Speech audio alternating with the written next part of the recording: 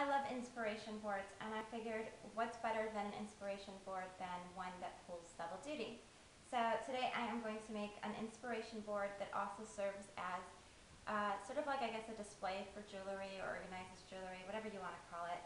I went to the dollar store, and let's face it, if you're starting a craft project, you should start at the dollar store. Makes it more fun because it's less expensive, I guess. And I purchased this guy. It is a cork board. You can buy a piece of corkboard from a lot of places, home improvement stores, the Container Store. There's a bunch of places you can find corkboard. And then I got some tacks, also from the dollar store. So spent $2 so far. This would be enough for the project. However, I don't know, I think it's kind of boring. Even though, you know, the frame is pink and that is cute. Still a little too boring. So we're going to jazz it up with some other items. So these are the additional items I've grabbed for this project. A pair of gloves, because I'm going to be using metallic finish paint and it gets messy. Rhinestones and a hot glue gun to glue the rhinestones down onto the frame. You can use anything. This is just the thing. These are just some of the things that I had around the house, so I figured, hey, why not? Let's throw them on there and see what happens.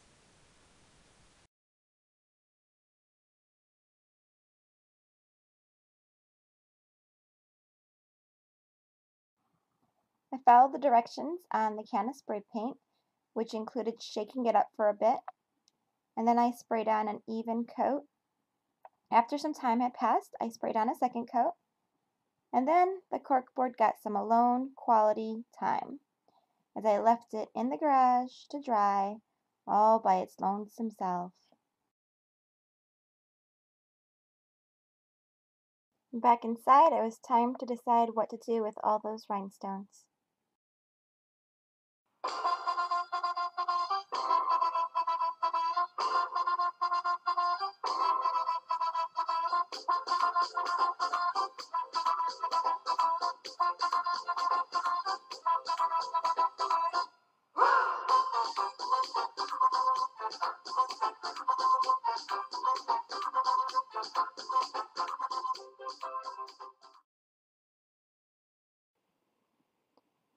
In a semi-random pattern, I took the rhinestones and I hot glued them down onto the frame of the corkboard.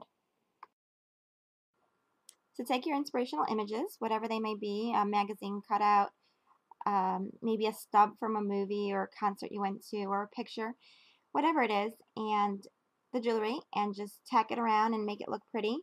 There's kind of a science to this, but it's really whatever looks good to you. And then find a place where you're actually going to see this. I decided to put mine where I do my makeup every morning, so I can actually see it, and it can inspire me every day. And that's really all there is to this. I hope you enjoyed it. Thanks for watching.